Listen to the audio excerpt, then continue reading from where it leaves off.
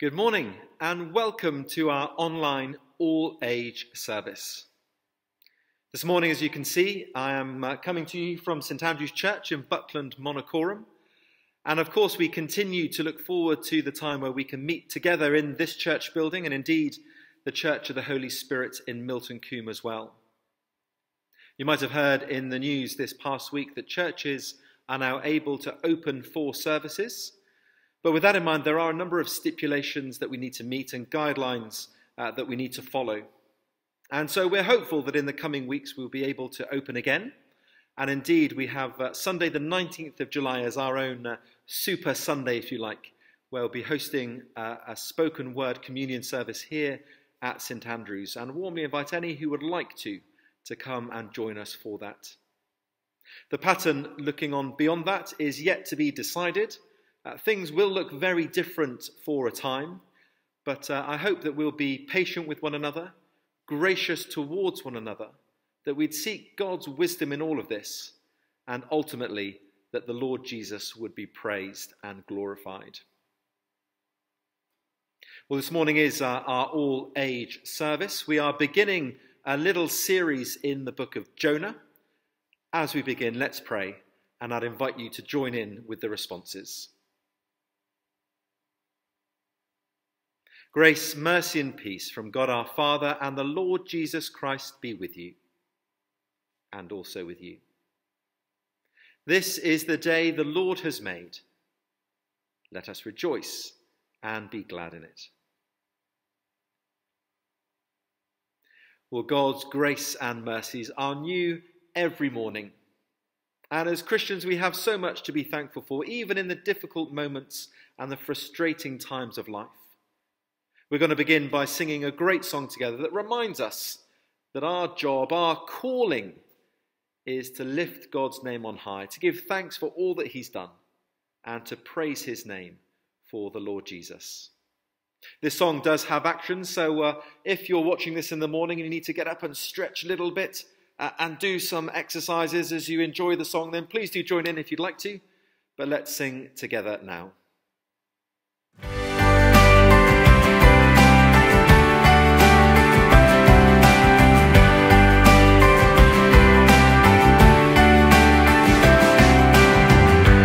Lord, I lift your name on high. Lord, I love to sing your praises. I'm so glad you're in my life.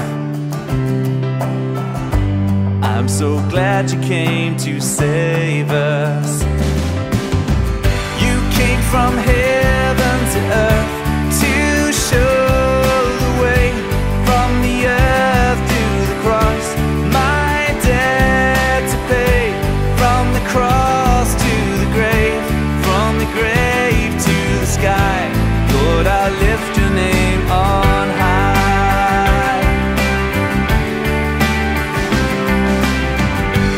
Lord, I lift your name on high.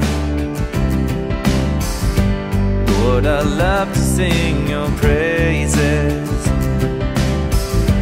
I'm so glad you're in my life.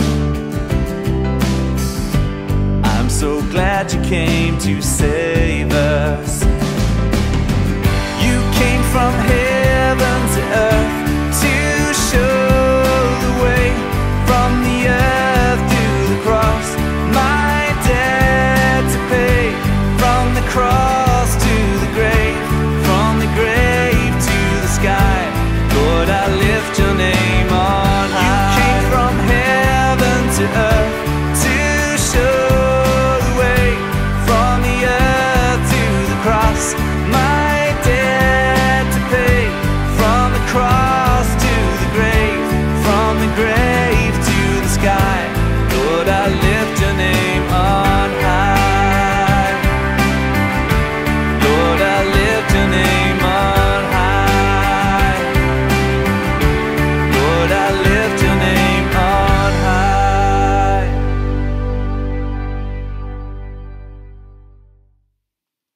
Here are a few book titles at the bottom of the screen.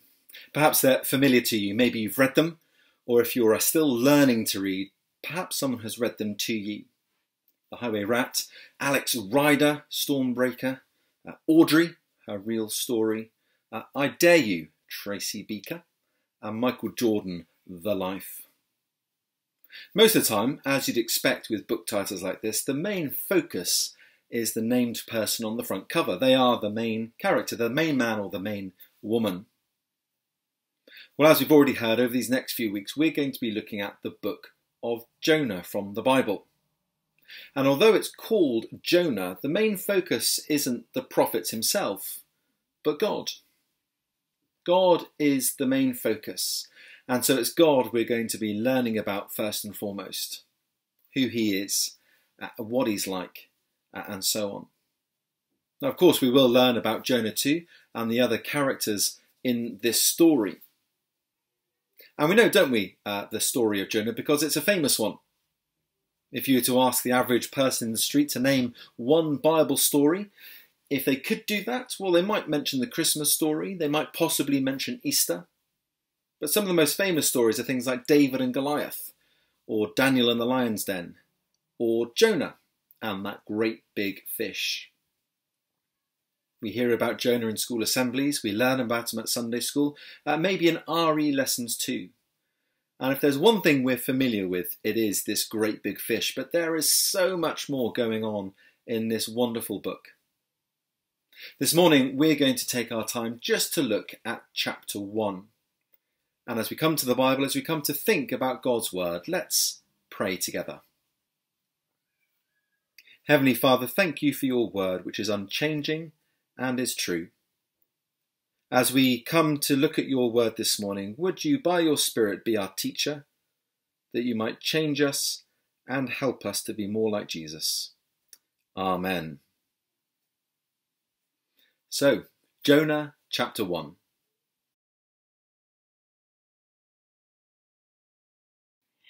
The Lord spoke his word to Jonah, son of Amittai.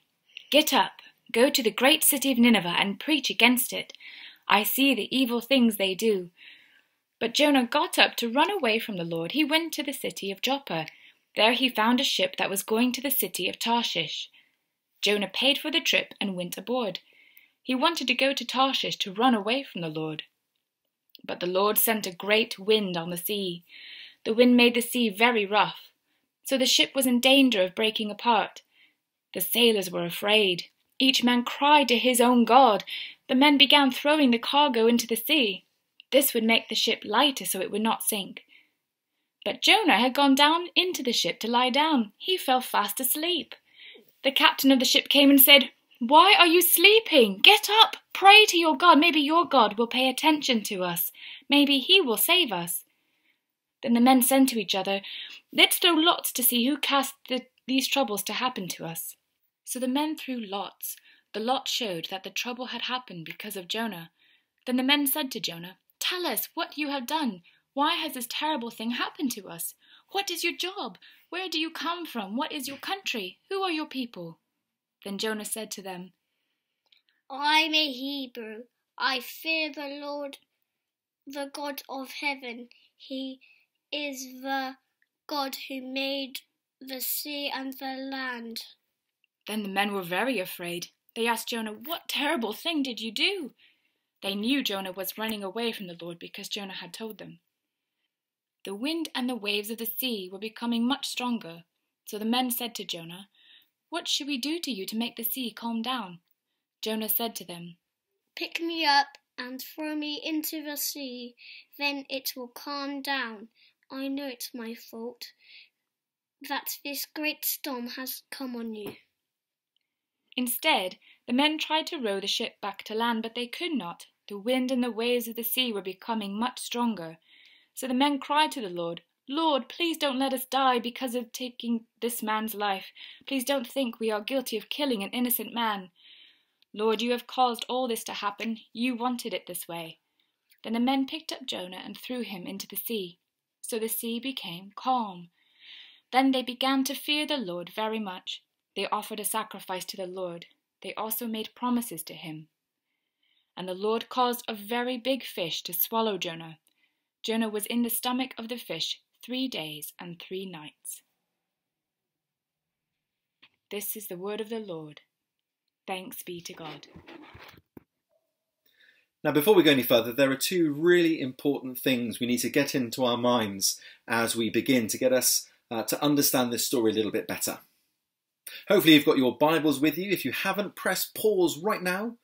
Run off and find your Bible, come back, find Jonah chapter 1, and then press play. Well, hopefully you have Jonah chapter 1 open in front of you. And as I said, there are two really important things we need to discover as we look at this passage together. If you look at verse 9, you'll see that Jonah was a Hebrew. That means he was Jewish, a member of God's chosen people. God had made great promises to their ancestor Abraham. God had rescued them from slavery in Egypt. God had led them safely through the Red Sea. God had revealed himself to them by giving them the 10 Commandments at Mount Sinai. And God had blessed them with a special place called the Promised Land. Everyone outside of God's chosen people, well, they were called Gentiles, and they didn't have the same access to God that the Jewish people did.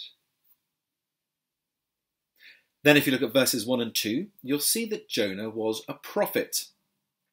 That is, the word of the Lord came to him, and his job was to pass it on to those around him, to both Jews and, in this case, Gentiles.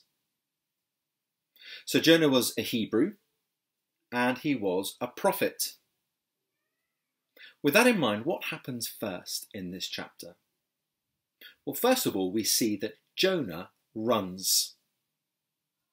He's given a word from God, isn't he, to go and preach against the great city of Nineveh. Nineveh was the capital city of Assyria, one of the great superpowers of the day. As a nation, they had a reputation for being pretty nasty.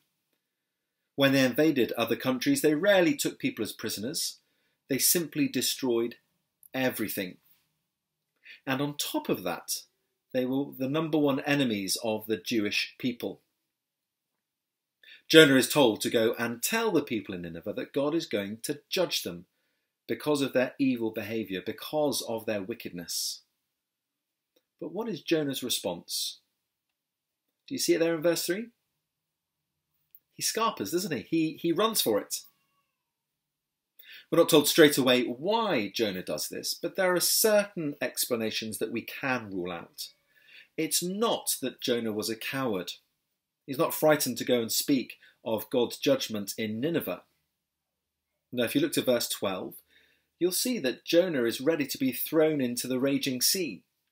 Not the actions of someone who is scared or someone who is a coward. It's not fear that stops Jonah from going to Nineveh. And it's not that Jonah didn't think that God couldn't do what he'd promised. He doesn't doubt God's word or God's power. Verse 9 reminds us that Jonah knows that the Lord is the God of heaven who made the sea and the land. So although verse 3 might look like the actions of someone who is either a coward or doubts God's word or God's power, that's not the case. And I'm afraid to say we're going to have to wait till later in the book to find out exactly what Jonah's motives are here. But for now, let's focus on his response. Notice Jonah doesn't argue with God. Jonah doesn't complain, not at this point anyway. No, Jonah simply disobeys. He's told to go east to Nineveh, but instead he heads west to Tarshish. He goes in completely the opposite direction to where he's supposed to be going. It's a little bit like somebody asking you to go to Land's End and you jump in the car with your family and your friends, but instead of heading towards Cornwall, you instead head towards the north of England and then Scotland and eventually to John O'Groats. Completely in the wrong direction. Now Jonah's doing this because it seems he's trying to get away from God, to get away from what God has asked him to do. But that is a pointless task.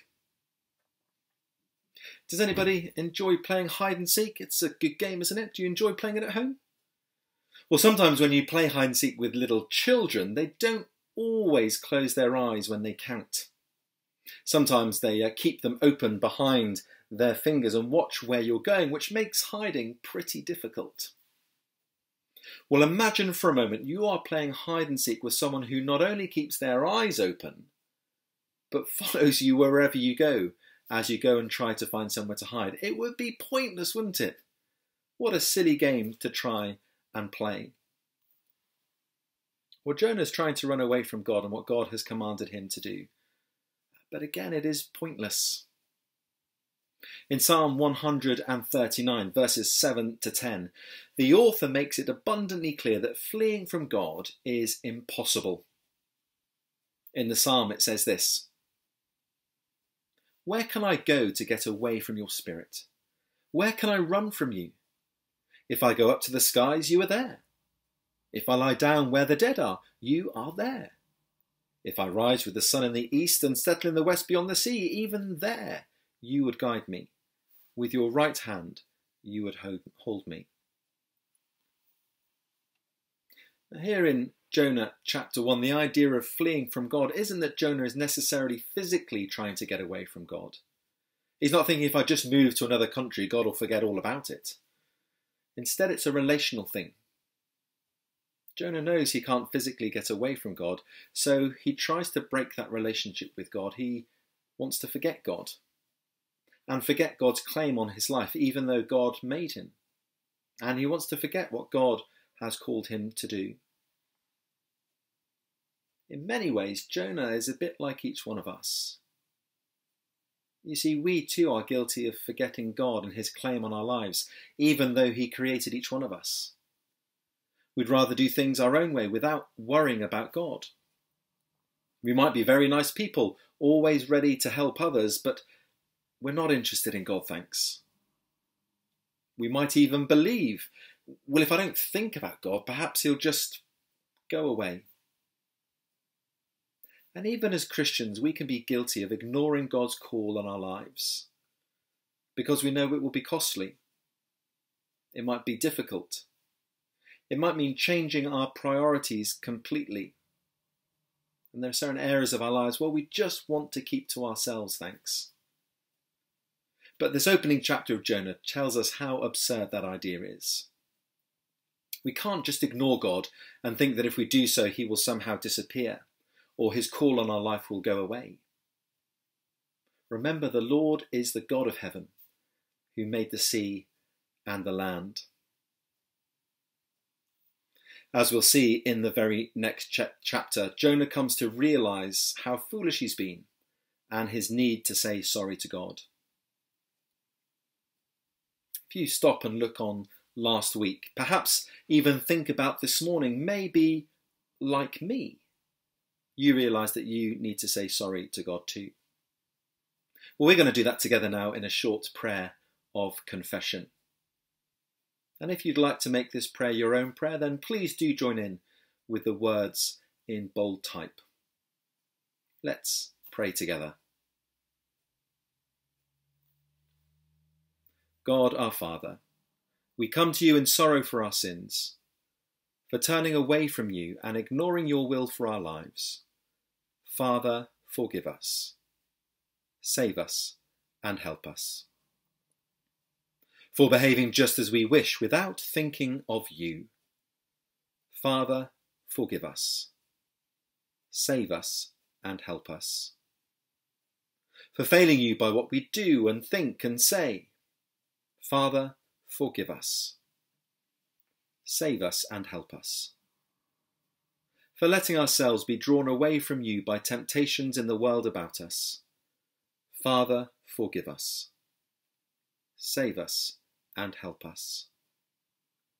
For living as if we were ashamed to belong to your Son. Father, forgive us. Save us and help us. May the God of love bring us back to himself, forgive us our sins, and assure us of his eternal love in Jesus Christ our Lord. Amen.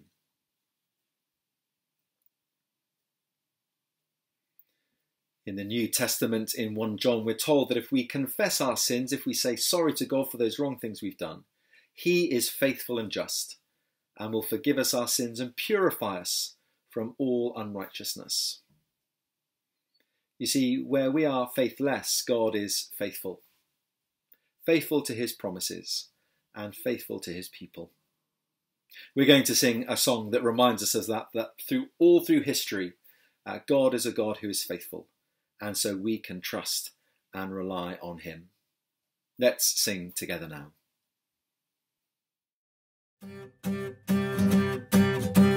Noah built the most enormous boat that kept the birds and animals afloat. The Lord was good, the Lord was strong, and Noah lived his life for him.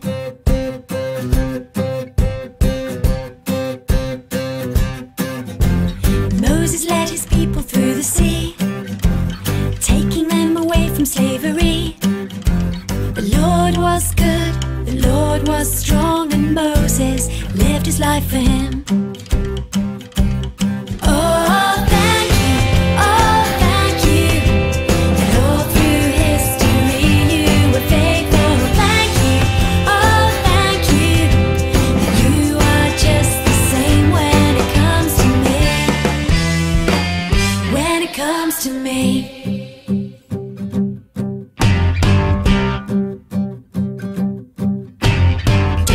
Goliath and he won. A humble shepherd boy became a king. The Lord was good, the Lord was strong, and David lived his life for him. Daniel was inside a lion's den. God brought him to safety once again. The Lord was good, the Lord was strong, and Daniel lived his life for him.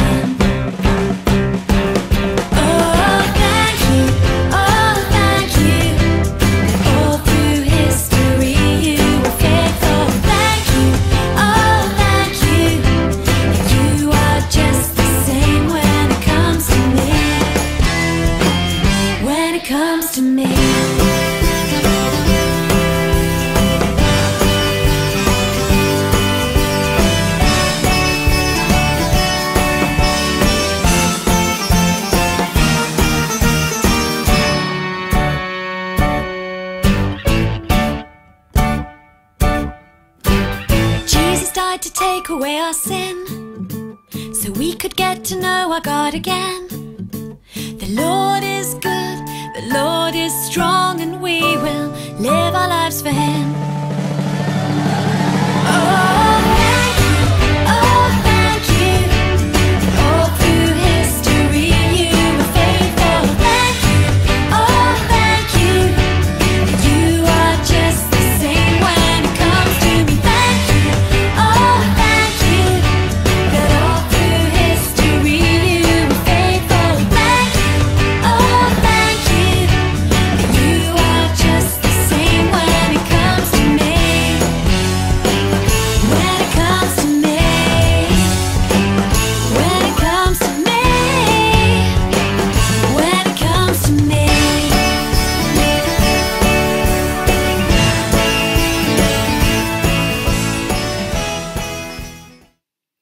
Well, we've seen that Jonah runs when he gets his command from God. Second, in chapter 1, we see that God responds. If you have a little look down at the passage, you'll see there in verse 4 that God sends a great wind on the sea to bring about a violent storm. The sailors are petrified, so scared. They begin to throw the cargo over the side of the boat, and they call out to their own gods, pleading for help and an end to the storm. But it doesn't work. Jonah, on the other hand, well, he's asleep in the boat, and the captain has to go and wake him, even though this storm is raging all around.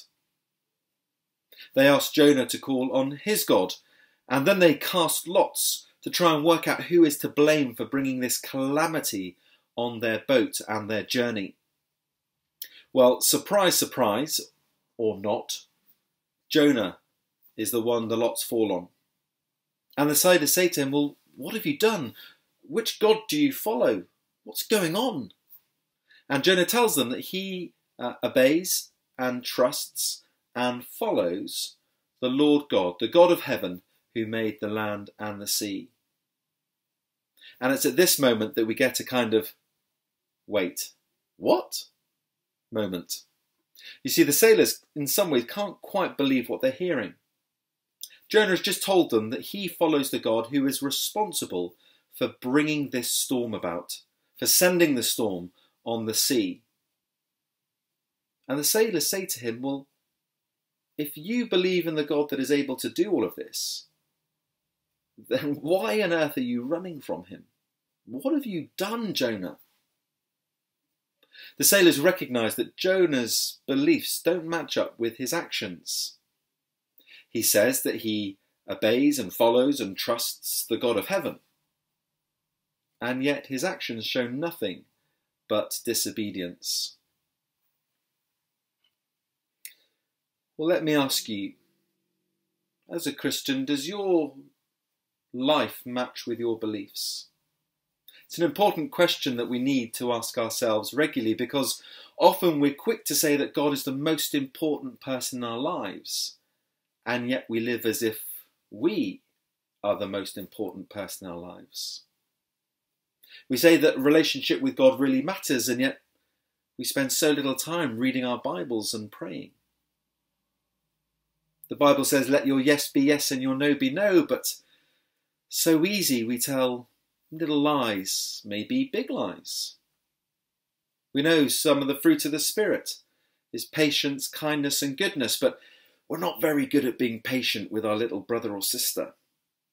And we're not very kind at sharing with others in our bubble or our class at school.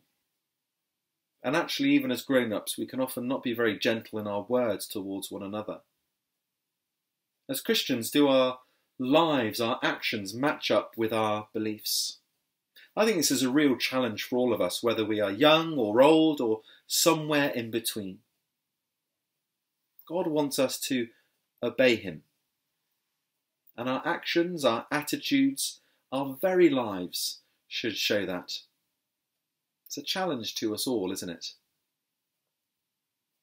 Well, as we go back to the passage, we'll see that Jonah is not ignorant of who has brought about this storm. He knows that God has brought the storm. He knows that God has controlled the casting of the lot, so it ends up falling on him. And he knows when the sailors ask him, well, what do we do next?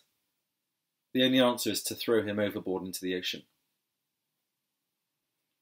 Now, in the Bible, we find out that the Israelites aren't really a seafaring nation. They're not known for their swimming skills. So that, combined with this awful storm, means that if the sailors throw Jonah overboard, there's probably only one outcome. He's going to drown. And that's why they try their best to row their way out of the storm, to get back to land. But they soon realise that that's not going to work. There's nothing they can do but cast Jonah into the sea. And the moment they do it, the sea is calm. Look what happens next. These sailors who'd spent all of their time crying out to their own gods now cry out to the true God, to Jonah's God. We're told in the verses, aren't we, that they fear the Lord. They make sacrifice to him and vows and promises to God. They turn from their idols to follow the God of heaven, who made the sea and the land. God responds with the storm, but his response doesn't end there. Finally, we also see that God rescues. How does God deal with Jonah? Well, we saw at the very beginning, God gave his instruction to Jonah, that Jonah disobeys and runs away. And we recognise, don't we, in our own lives, that sometimes that sounds a little bit like us. We're quick to disobey and do our own thing, rather than follow God. But for Jonah, this meant the storm of verse 4. The storm was that judgment against Jonah and his disobedience. And that shows us that God really cares about our actions and our attitudes. It's not that Jonah's disobedience doesn't matter. And it's no different for us today. Our sin matters. God cares about our disobedience and our refusal to follow him. Jonah was thrown into the sea. He was cast into the waters. And our sin means that we deserve to be cast away from God. But God is a rescuer. As Jonah hit the water and began to sink, he probably thought, well, that's it, folks. Remember, Jonah had no swimming badges, and left alone in the sea, he would surely drown. But God is merciful. He doesn't give Jonah what he deserves. Instead, he sends this great fish to rescue Jonah from drowning. The great fish is not a punishment, but a rescue. We're told that Jonah spent 3 days and 3 nights inside this great fish. And in the coming weeks, we'll find out what happened next in this incredible story. But here we see a God who responds and a God who rescues. As I come to a close, I just want to encourage you to take a moment to think on all that we've looked at today. In just a moment, some questions will appear on the screen. Why not take a moment to think them through for yourself, or if you're watching with family or with others, why not have a chat about those questions with one another? So when they come up on the screen, do press pause. When you're ready, press play again, and we're going to sing our second song, and then after that, Tristan and Sarah are going to lead us in our prayers.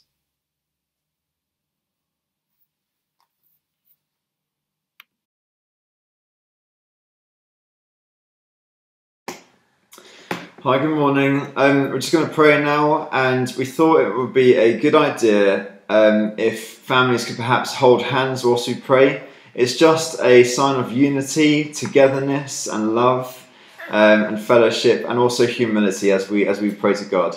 So let's pray. Our Father in heaven, we praise you because you are God. You've created all things, you know all things, and you see all things. Stretch out your hand, Lord, and bring heavenly changes into our lives on earth, we pray in Jesus' name. We pray, Lord, your kingdom come, the ways of Jesus to be made known to us. Still in this time of lockdown, be drawing each of us closer to your presence, and help us to love you with all our heart. Almighty God, our Creator, our Father, thank you that you are a relational God, not far away but very near and interested in our lives. Thank you for the gift of family and community, for relationships that bless and help us.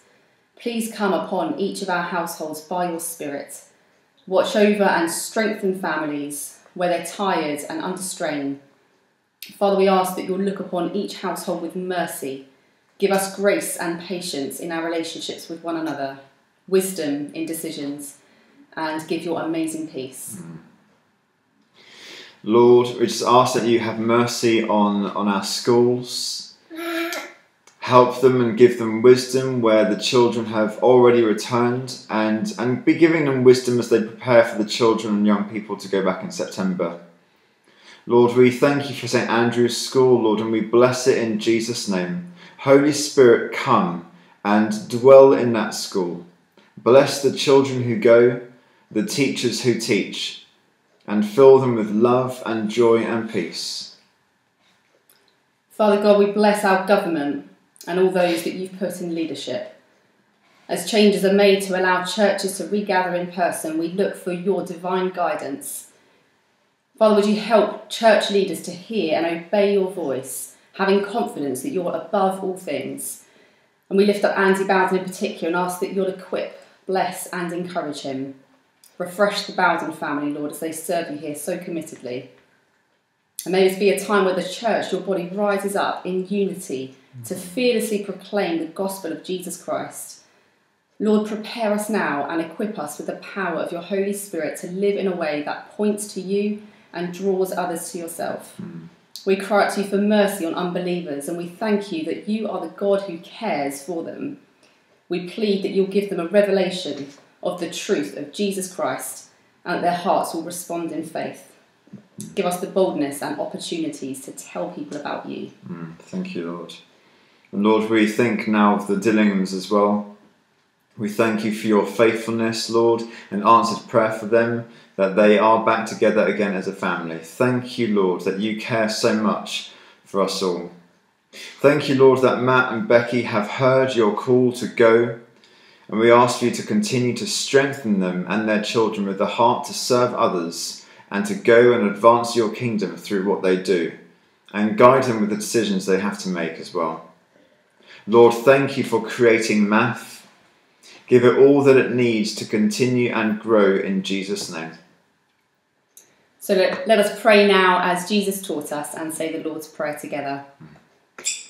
Our Father in heaven, hallowed be your name. Your kingdom come, your will be done, on earth as it is in heaven. Give us this day our daily bread, and forgive us our sins, as we forgive those who sin against us.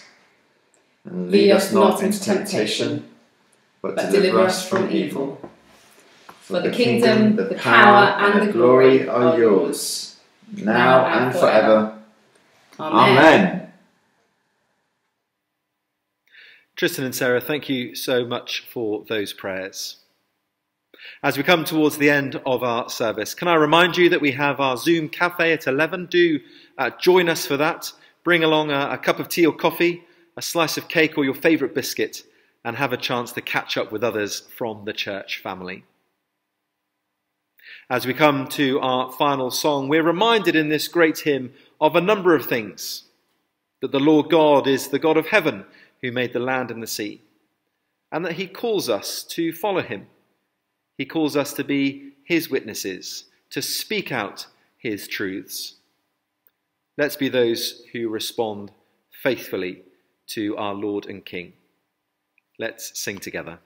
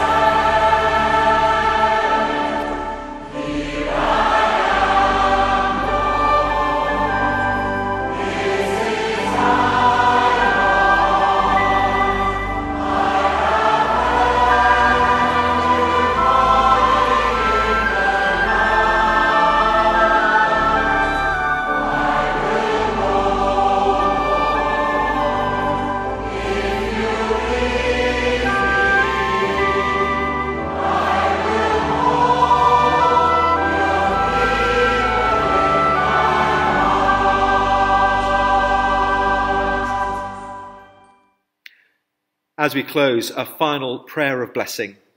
And again, please do join in with the responses if you would like to.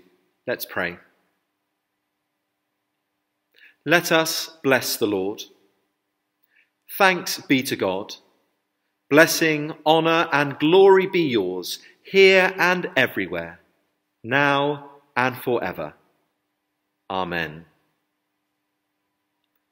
Go in peace to love and serve the Lord. In the name of Christ.